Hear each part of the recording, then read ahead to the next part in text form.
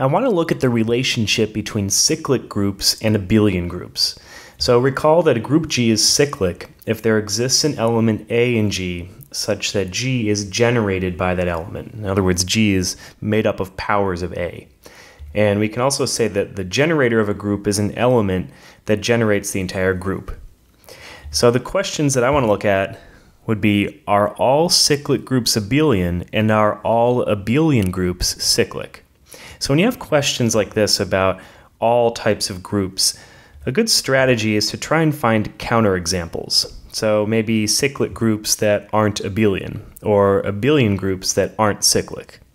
And if that doesn't work, you can't find any counterexamples, then go ahead and try and prove. So if we couldn't find a cyclic group that wasn't abelian, maybe we could try and prove that all cyclic groups are abelian. So that's going to be the strategy that we're going to use here in this video. Now I already know what the answer is, so I'm going to try and pick examples that will illustrate the points here. But if you didn't know, you could just keep trying lots and lots of groups, think of all the different types of groups that you know, and use this strategy to find a counterexample, and if you can't find one, then go ahead and try and prove it. So to start, let's look at U10. Remember, this was the units modulo 10. So we're looking at things where the elements in the group and 10 are relatively prime, and the operation that we're looking at is multiplication modulo 10. So here's the group table. So just to remind you how this works, if you imagine 3 times 3 is 9, okay, that seems to make sense. And then if we look at maybe 9 times 3 is 27, but 27 modulo 10 is 7. So that's kind of how this group works.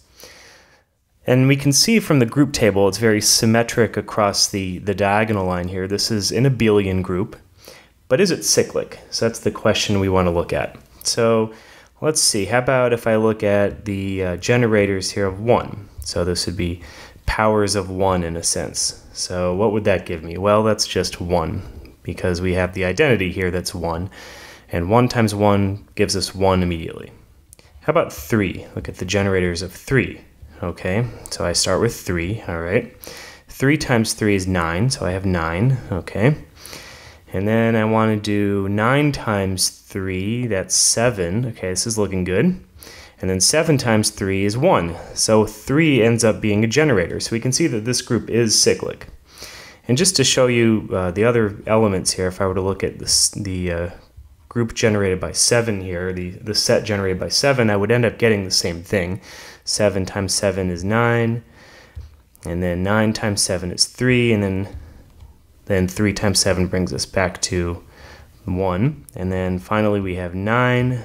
And let's see here, we have 9 times 9 is 1. So for this one we just have 1 and 9. But it doesn't matter, we still have at least one element here. We actually have 2, 3, and 7 that generate the entire group.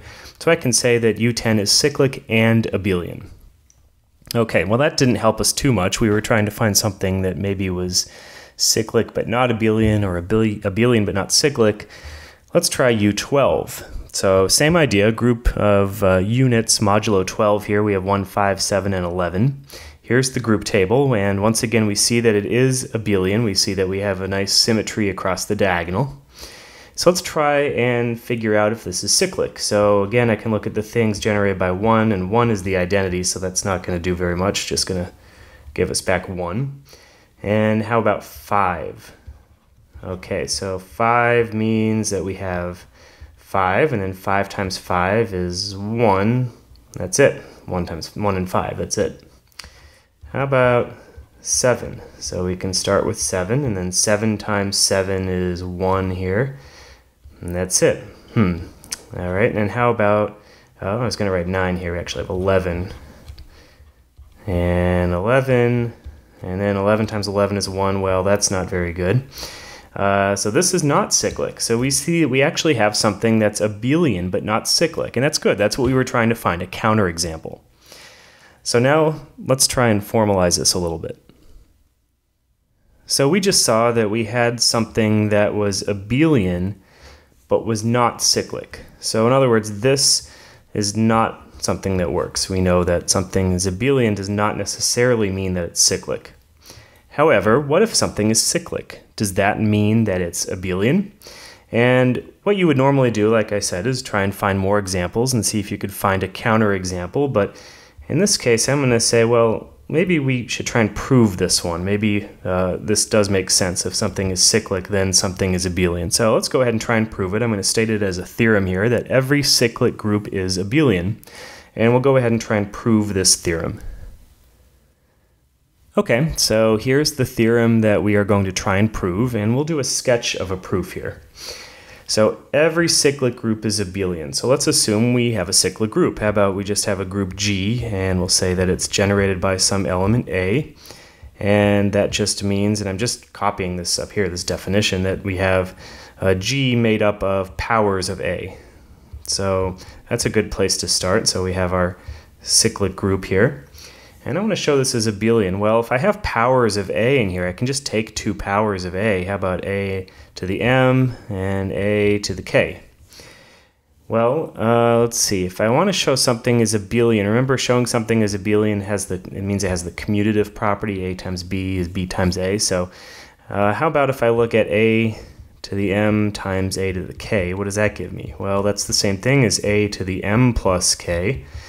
And, well, I can just rewrite that as A to the K plus M. And so right there I've shown it. So it's a pretty easy thing to show.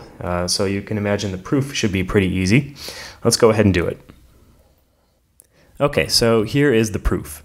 Let G be a cyclic group and let A be a generator of G. Then G is made up of powers of A, and that's just what definition of what it means to be a cyclic group. And let G1 and G2 be any two elements of G. Well, if G1 and G2 are elements of G, that means I can write them as powers of A. So I'll write G1 as A to the M and G2 as A to the K for some integers M and K. But then when I multiply G1 and G2 together, that's multiplying A to the M times A to the K, which is A to the M plus K. And A to the M plus K is the same thing as A to the K plus M, which is just A to the K times A to the M, and that's G2 times G1. So we can see that G is in fact abelian.